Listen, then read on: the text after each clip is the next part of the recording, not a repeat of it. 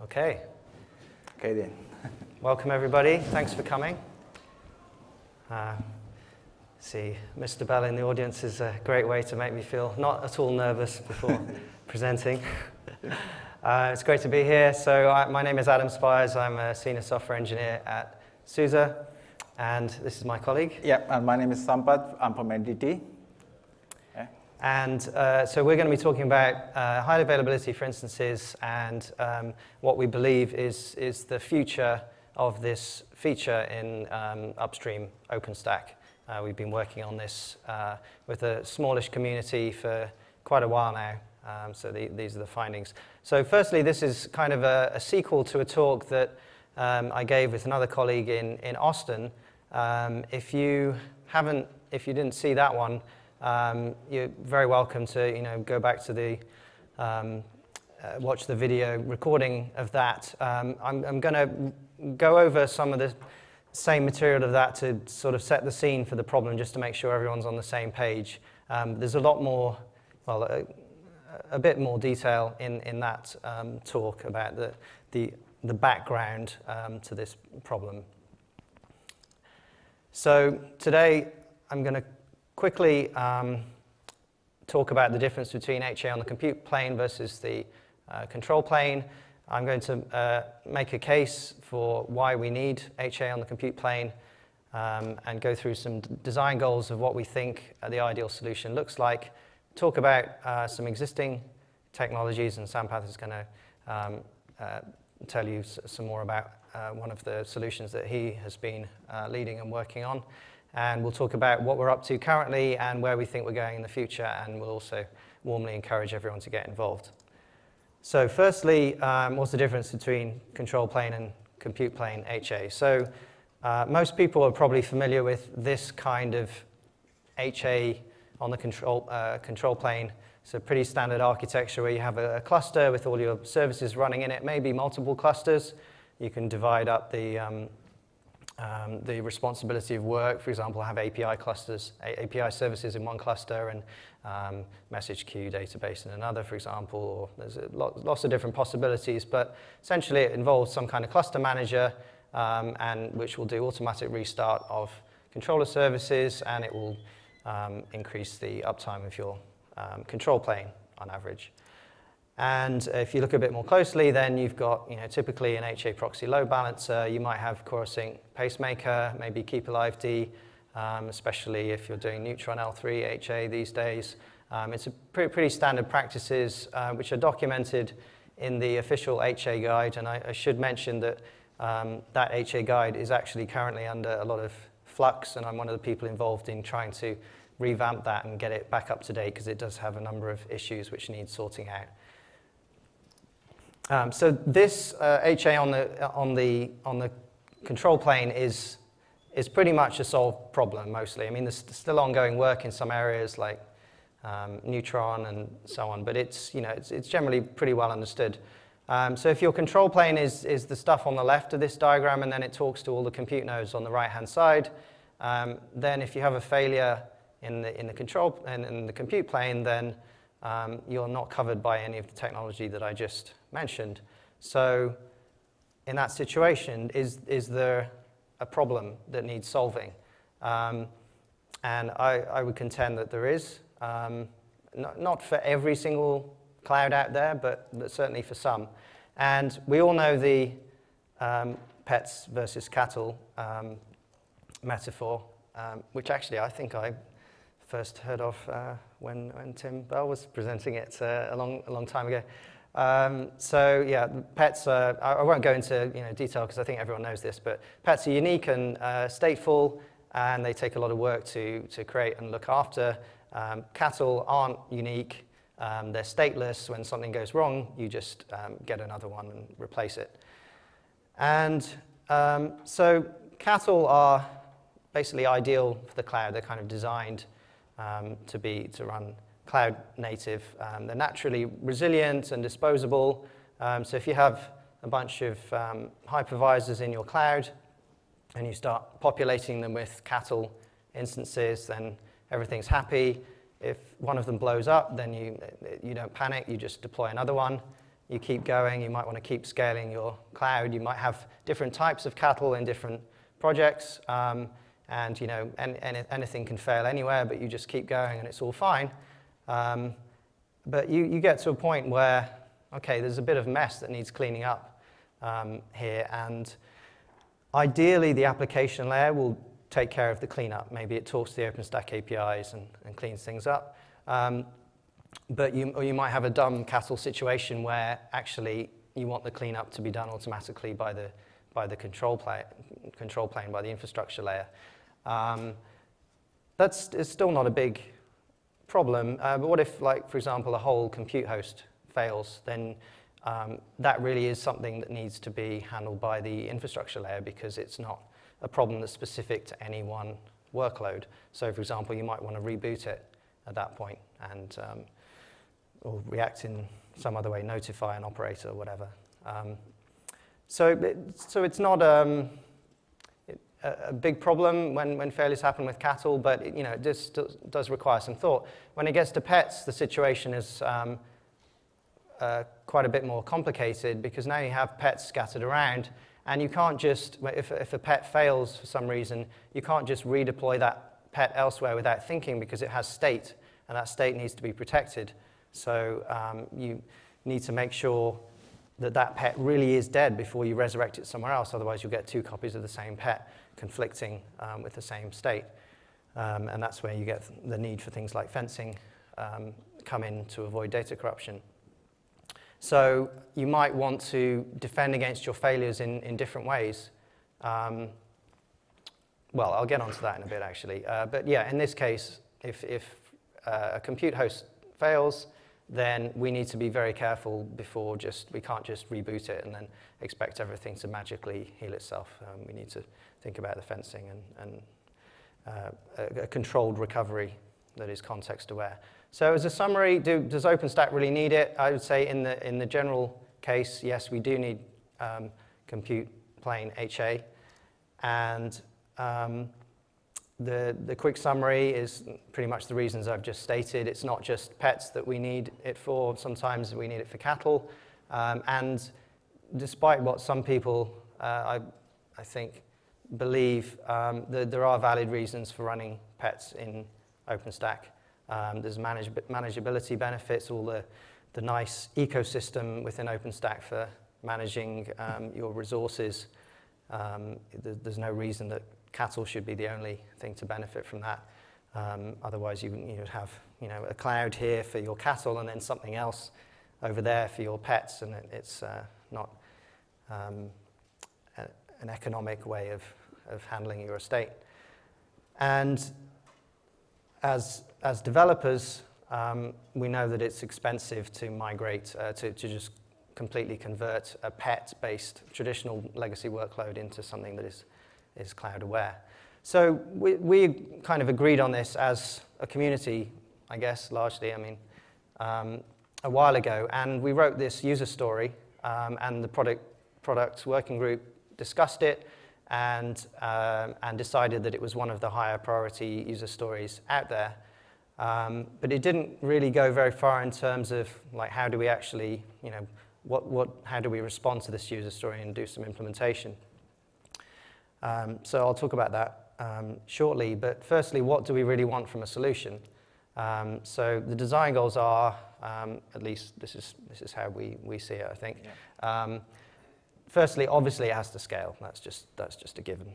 And oh, look, it's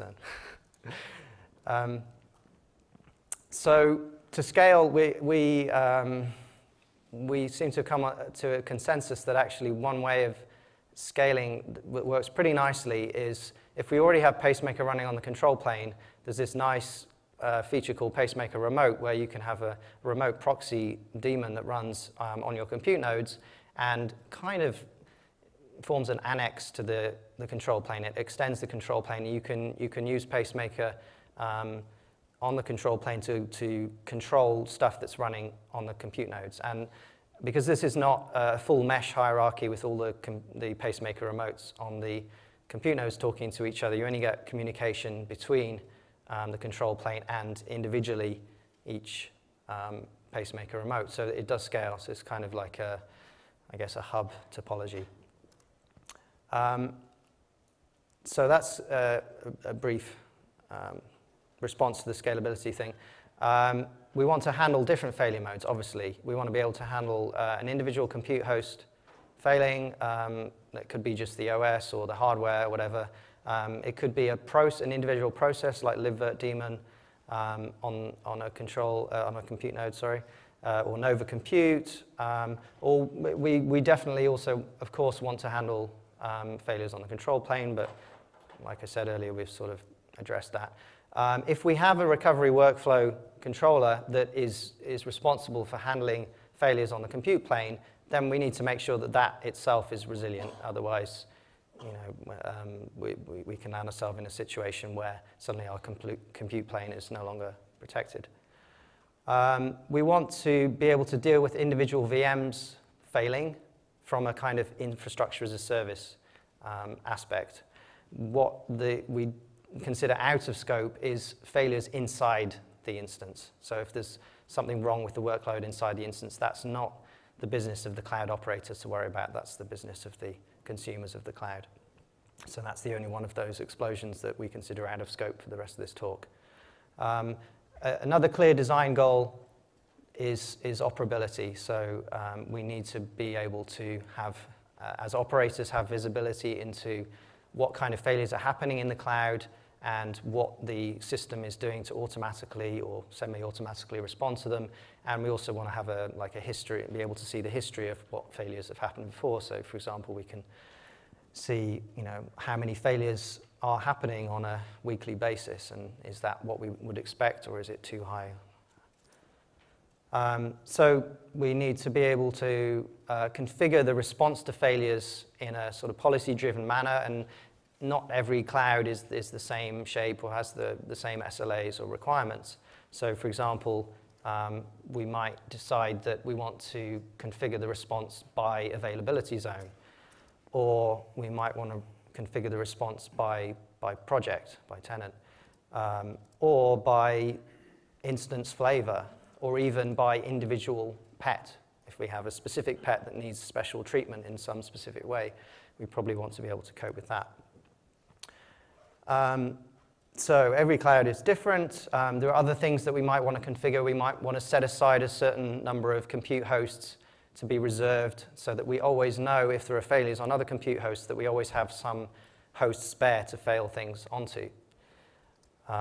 We might want to configure the retry thresholds on various operations, recovery operations. We might even want to go into the exact workflow that is being used for recovery and customize those. There are some clouds in production out there that are using some of the existing solutions that we're about to show you, and it was very important for those. I mean, for example, I work for SUSE, so obviously we have customers who are using our current implementation of compute plane HA, and we obviously want to make sure that those customers can be upgraded to an improved solution in the future that's a best of breed upstream solution. And similarly at NC2, they have production clouds that are using their solution, and they need to be able to upgrade that to an improved version in a smooth manner. And we want a recovery workflow controller that is intelligent and context aware. So some examples of that: if Nova Compute fails, but the VMs are still running, the VMs are still healthy, but you just can't control them because Nova can't, from the control plane, can't talk to the compute plane and control them. So in that situation, do you want to automatically kill them and recover them elsewhere? Well, if they're kind of disposable cattle, then maybe it's safe to do that, as long as it's not too big an impact on the overall service. But if it's pets, then actually you might do more harm than good by automatically killing them and trying to restart them elsewhere, because you might cause a significant service disruption. So things like that need to be considered.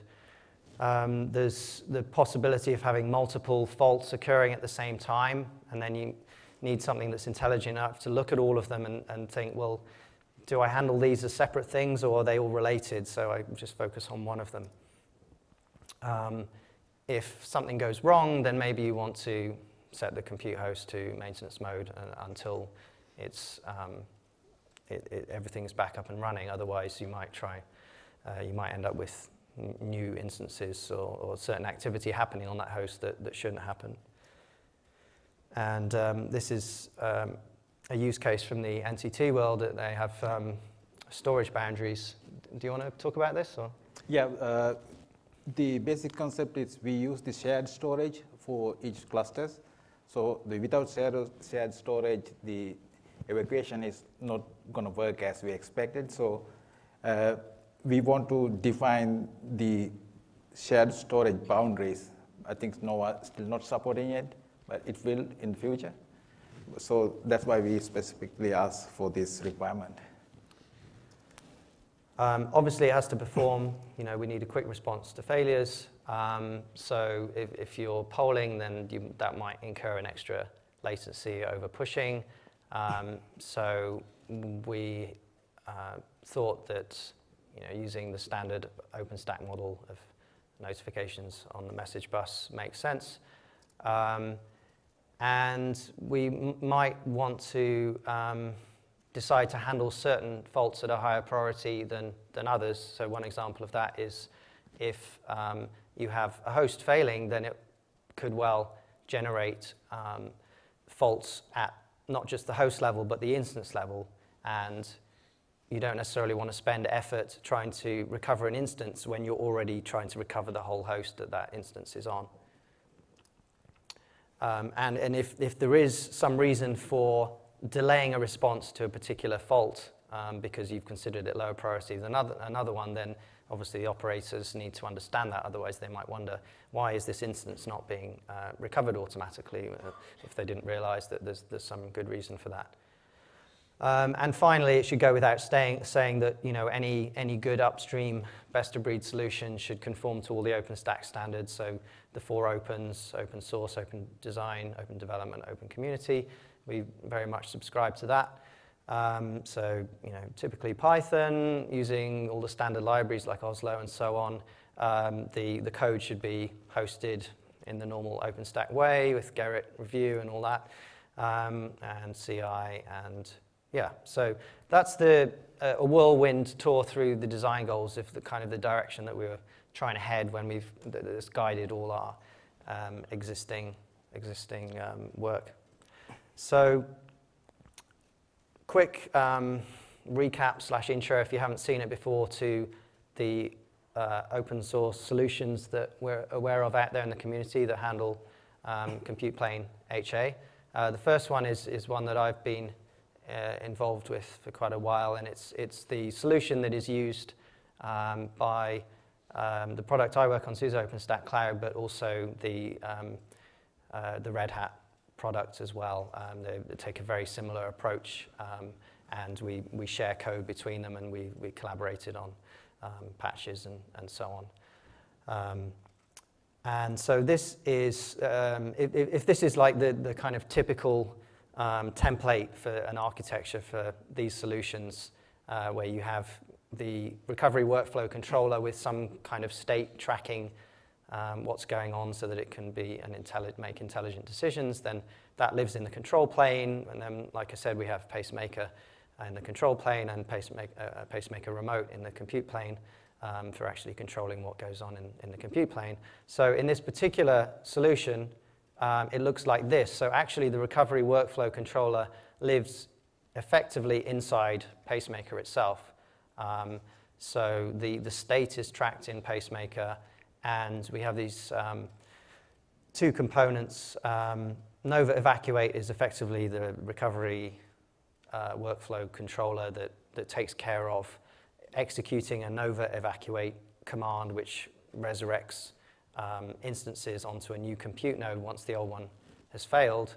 And then we have this dedicated fence compute fencing agent, which is responsible for flagging to the Nova Evacuate process that some cleanup recovery work needs to be done.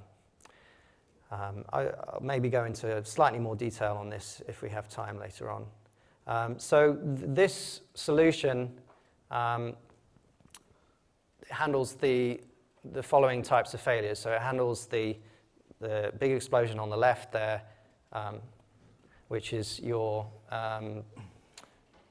first, the whole compute host blowing up. And it handles failures of individual processes in terms of trying to restart them if they crash for some reason. It does not handle failures of individual instances, so that is a weakness. Oh yeah, I just mentioned, this is a video demo, which we don't have time to play here, but I included it in the slides, and these slides are online. The QR code was shown at the beginning. I'll show it again at the end. So you can, if you're more interested in more details on this particular solution, this is a YouTube video that you can watch to just get a quick overview of how it works. And so a quick summary of that, this is a working solution, has been for, I guess, over a year now, or more. There's commercial support from SUSE and Red Hat, maybe from others, I'm not sure. And the code is upstream, but like I said, it doesn't handle failures of VMs. And there's a few other corner cases that are problematic. They're limitations of the design rather than actual bugs. And so, hand over to explain the next solution, which is called Masakari. Yep. So the Masakari project is what we use in production in the entity. So it's pretty much same architecture, but we have take out the recovery flow for as an external service. So this is a kind of a rough diagram how the Masakari looks like. The Masakari itself consists with the Masakari API and the Masakari engine. And we use the Pacemaker for the control plane HA, and we also use the Pacemaker remote in the compute nodes. But it is not, we support default, Masakari defaultly support the Pacemaker, but you may configure it with the console or any other HA solution you have. It's very the flexible solution. So beside the Masakari main project, we have another sub-project called Masakari monitors. And in default, we support 3 types of monitors. The first one is the host monitor, which monitors the host failures.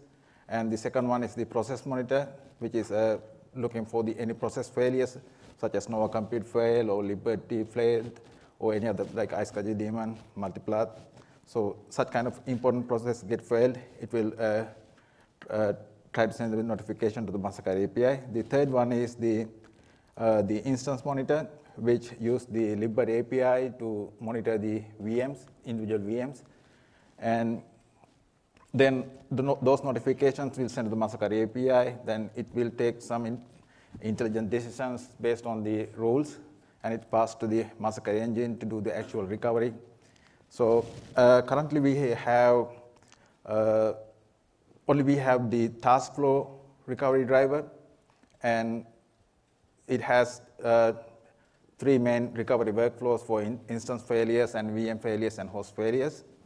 And also we have another project called a Python Masakari client, which is give you a nice CLI to configure and control everything in the Masakari, the workflows and the configurations and the boundaries for the failovers. And this is an example for the process failure. We have process monitor on each compute node, which is looking for the process failures. If it detect any process failure, it will try to restart the process in several times. And even if it failed to restart the process and work it properly, it will alert to the Masakari API, and then it goes to the Masakari engine, and the end result is it will disable the Nova service on that particular compute node. And the second one is the instance monitor.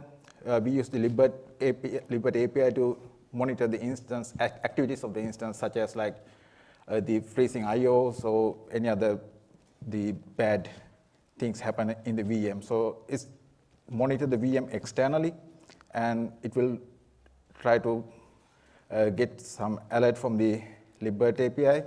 And if it finds something, it will alert to the Masakari API by sending notification. And then it's go to the Masakari engine and it will execute the instance failure workflow to recover the instance. Eventually, what it does is stop and start the VM, and that will hopefully recover the instance from the failure. And the third one is the node failure scenario. And if some nodes goes down, it will detect by the other nodes in the cluster. So this is, we use Pacemaker remote to detect those failures. And we have the host monitor, which is connected to the Pacemaker remote, and it will alert the Masakari API, and it will reduct the same notifications coming from each and every host, and it will aggregate it to one notification, and it will hand over to the host failure workflow. And what it does is evacuate all the VM to the healthy host in the cluster. So in here, in Masakari, we support 4 types of the evacuation patterns. The first one is we use the Nova scheduler to select the particular host for the evacuates destination. And the second type is we use the reserved host. So first of all, you have to configure Masakari with some reserved host. Like, it's example, you have 10 computer nodes, and you can put another computer node as a reserved host. Then it will use to as evacuate destination for the failure host. And the third and fourth patterns are the hybrid of those. Like, first use the Nova scheduler. If it fails, then go to the reserved host. And the fourth one is the opposite of the priority. And about Masakari, I think we started this project as a GitHub project in the, 2.5 years ago. Now it's under the OpenStack namespace. So you may find the most details in the Masakari wiki. And the current stable release is stable Okata.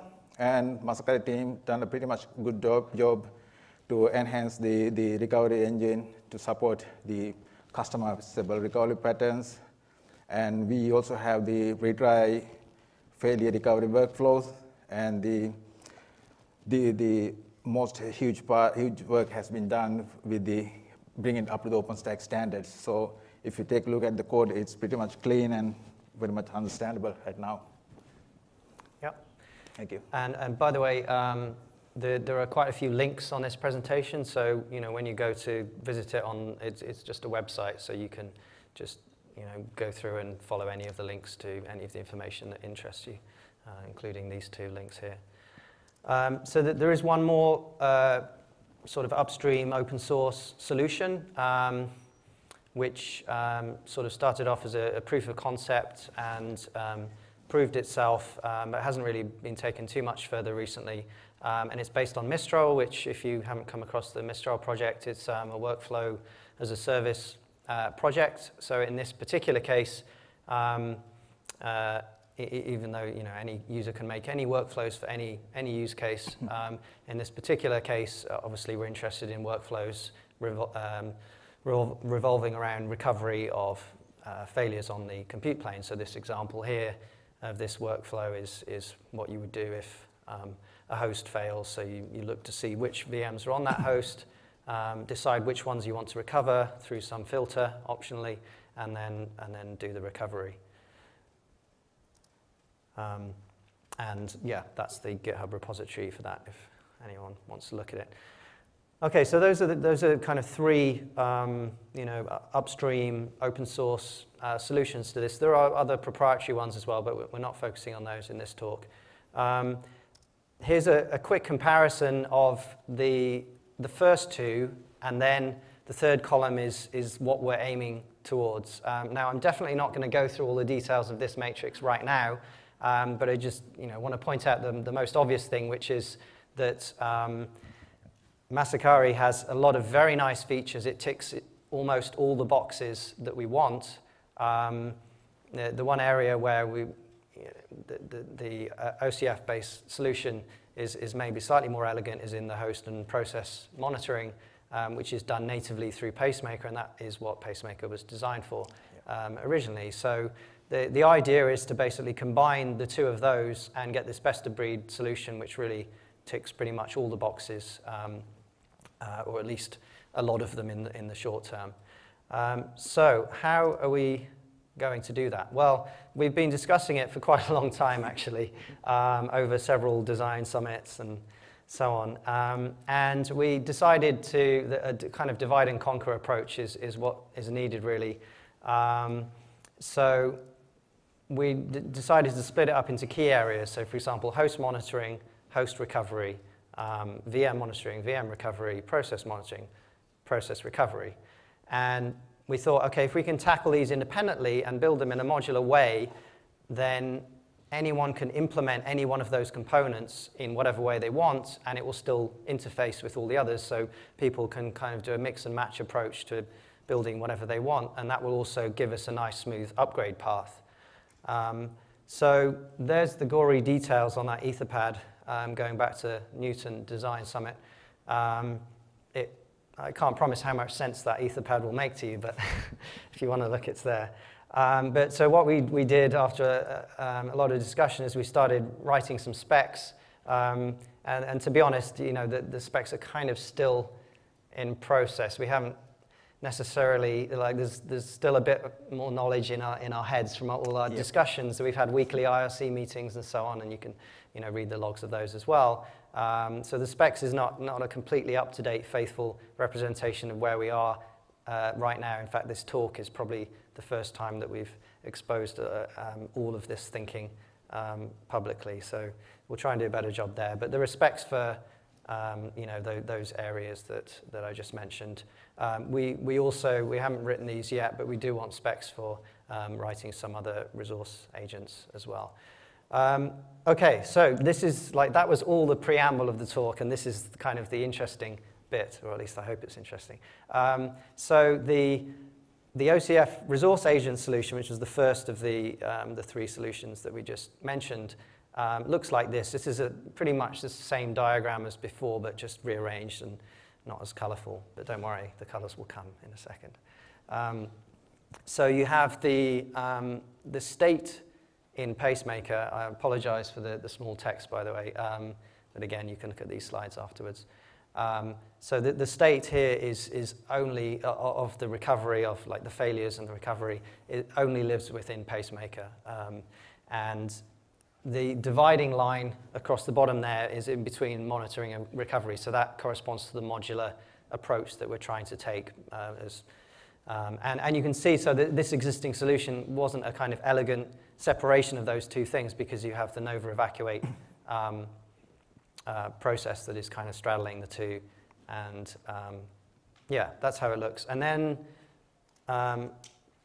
this is where it starts to get interesting. So the way we want to change this is that we want to retire the Nova evacuate resource agent, and we want to replace it by this more capable thing that I've somewhat arbitrarily called Nova host alerter, which is another resource agent, but it's capable of alerting. So its responsibility is not relating to recovery at all. It's just the monitoring side of things.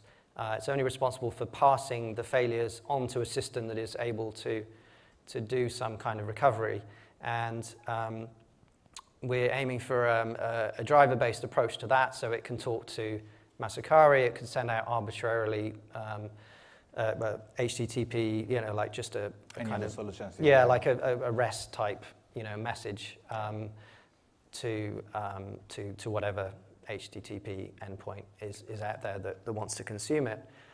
And so with this, and with maybe some small modification of the two existing other components there in yellow, we can start to make the architecture a lot cleaner, and this also offers really quite a nice upgrade path from existing solutions, because, for example, if one of my customers who's running SUSE OpenStack Cloud has the components running on the left, what we can do in the upgrade path is to add a resource agent into the cluster for the Nova host alerter, and it's still running Nova evacuate.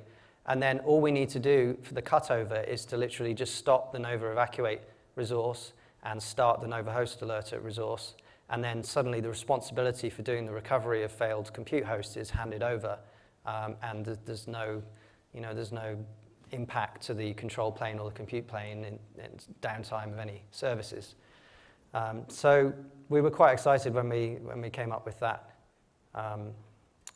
approach, and it is a bit more flexible again, because if we bring back in a solution to recovery based on Mistral, for example, like the proof of concept thing that I mentioned earlier, we have there's this similar mechanism where Pacemaker uses a custom fencing agent on the left called fence evacuate that delivers the signal to Mistral to initiate the recovery workflow, and we could reuse that either directly from the Nova host alerter or by using Masakari with a new driver that implements recovery workflows through Mistral instead of what it's currently doing, which is the driver for using TaskFlow.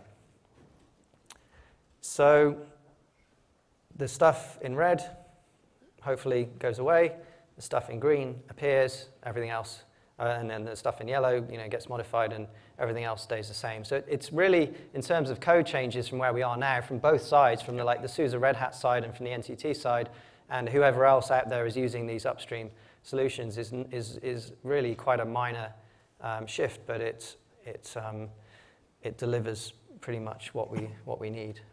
Incidentally, this diagram is focusing mainly on host recovery, but a similar kind of approach applies to everything else. For the process and the VM recovery, right? Yeah. So I think are we close to time? Yep. Yeah. So we'll just wrap up. So I've been working on packaging Masakari in the Upstream, the RPM packaging project. That's now almost completed. Just got to finish off the Masakari monitors thing, but the other two packages are merged, so any RPM-based distro should benefit from that. Then the next thing is to integrate this new Nova host alerter approach, update the specs so that anyone reading those doesn't, gets the latest details. And then... Yeah, the future work for Masakari, we still need to write a lot of documentation, and right now we are on it, and we have some the documentation under review, and we will continue working on documentation. And we have another spec for recovery method customization. That is for you can actually customize the recovery method on your needs. So I'll skip the details, but yeah. And the one other thing is we will try to implement the backend driver for Mistral. And another very cool feature is we are thinking about is having the ironic support for the volume booted ironic instance, making it highly available it's kind of a similar workflow. And we're also looking forward to getting in the big tent, because it's pretty much important thing for our users to ensures this project still maintained and stay in good hands. Yeah. And and there's another little, there's a few improvements that can be made on the Nova side, which I was talking to one of the Nova guys yesterday about, and I think some of this is already in the pipeline for exposing the more details of the recovery process as it happens. So that's pretty much it. If you want to get involved, then please do. We have the dedicated OpenStack HA IRC channel. If you post anything HA related to OpenStack Dev or any of the other OpenStack mailing lists, please do include the HA badge on it so that people like myself filtering the huge fire hose of traffic for HA can spot that stuff. We have the weekly IRC meetings that everyone's very welcome to. There's the Launchpad project there. There's a similar one, launchpad.net/masakari, right? Yep. Like I said, the HA guide we're working on. Please bear with us. There's stuff that needs fixing there. And please get involved. Yeah. And there again is the QR code and the URL. That everything you just saw is available from there, including hyperlinks. And that's it. I think, were we out of time? Or do we have time for questions? I think we're out of time. So yeah. yeah. So thanks very much. Please. One more thing, we have another forum session day after tomorrow. Oh yeah, right. Of course. Yeah, it's not about just not about the computer HA. It's the whole thing about the OpenStack HA. Any topic is welcome. Yeah. Like the Neutron HA, Cinder HA, or the control plane HA. It's like birds of a feather for HA, and that's Thursday at what time? I don't remember. Does anyone know offhand? It's like I think it's Thursday morning. Morning, yeah. So it's like 11 to 11:40. It's part of the forum. Yeah, it's part of the forum. Yeah, so please come to that if you want to talk to more, and of course you can ask questions.